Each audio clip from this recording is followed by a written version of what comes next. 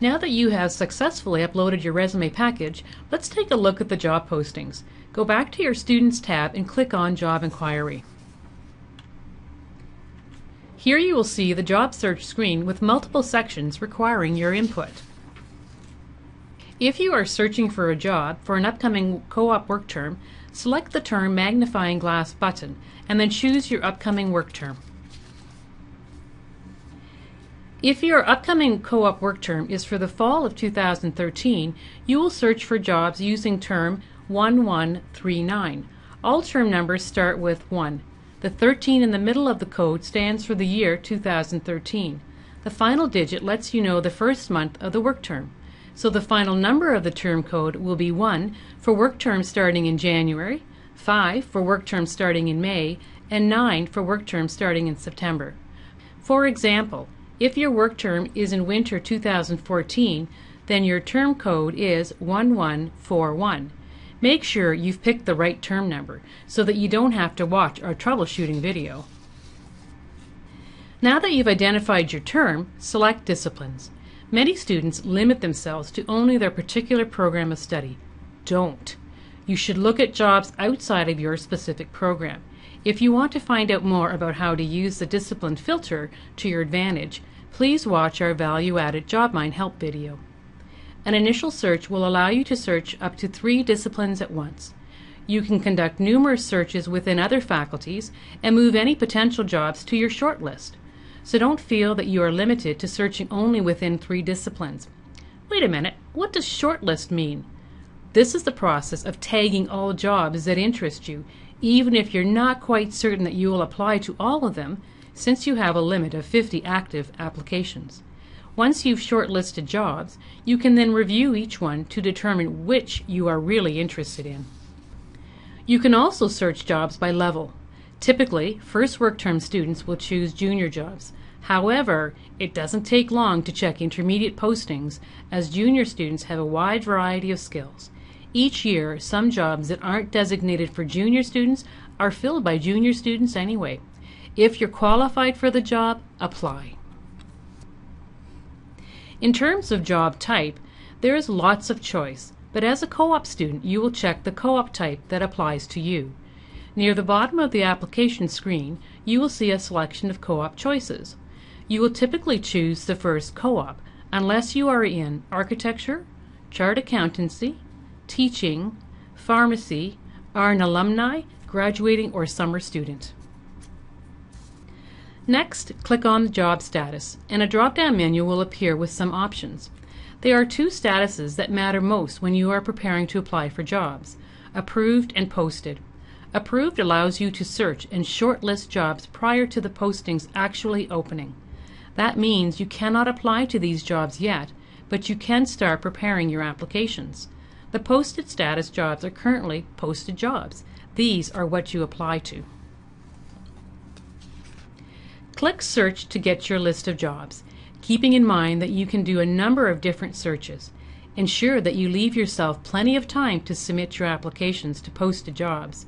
While the deadline is at 11:59 p.m., you do not want to be submitting your applications that evening.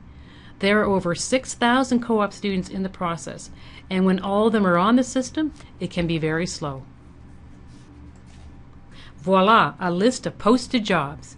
Before I show you a job description, I'm going to show you the time-saving tip I mentioned. After you've read postings, targeted your applications, and saved them on your desktop, you can click on Apply in order to apply directly from your desktop. Remember, that means you don't have to substitute applications in and out of those 3 resume slots we looked at earlier. After clicking Apply, you're taken to the application screen. From here, you may upload a resume directly from your computer's desktop. Some students will keep several versions of their resume and cover letter on their desktop and just switch them for each job application. This method provides more flexibility to submit a tailored cover letter and a resume to a specific job. But be careful when sending your application package. Make sure you're sending the right documents to the right employer. Before you apply, of course you will want to carefully review the requirements so you can target your application and avoid applying to jobs you can't take due to, say, not having a car or not having an 8-month work term in your academic sequence. Click each job title for just that kind of essential information. If you don't see a job description, you may want to try switching internet browsers. Watch our troubleshooting video or contact the JobMine Help Desk. Be sure to read each job description thoroughly and research the employers you're considering applying to.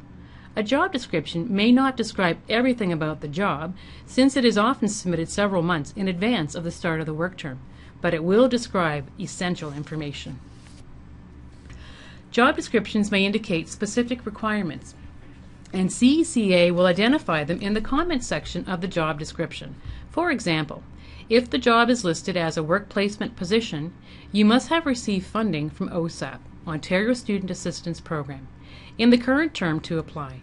This stipulation is strict, as monies to support this program come directly from OSAP and are outside of CECA's control. If the job is a 2-work term commitment, this means that you will return to the employer for your second work term. This is a bonus, as you will not have to go through the co-op process when you're back on campus, and you may well get more challenging work at the second work term. If the job is an 8-month consecutive work term, this means that you are expected to work for the employer for a continuous 8-month time period with no academic break after the first 4 months of employment. This will count as 2 work term credits. If you don't have an 8-month work term in your sequence, then speak with your undergraduate advisor before you apply for an 8-month position. Not all academic programs have the flexibility of allowing you to switch streams to accommodate an 8-month work term. Since applying to an employer indicates that you are available to work for them, you are expected to honor their request to work for them for the full 8 months, not 4. The same goes for employers who require you to have a driver's license, up-to-date CPR certification, access to a car, a valid police check, or Canadian citizenship. Be certain to read the descriptions very carefully. Once you've decided which jobs to apply to, be sure to do so before the deadline.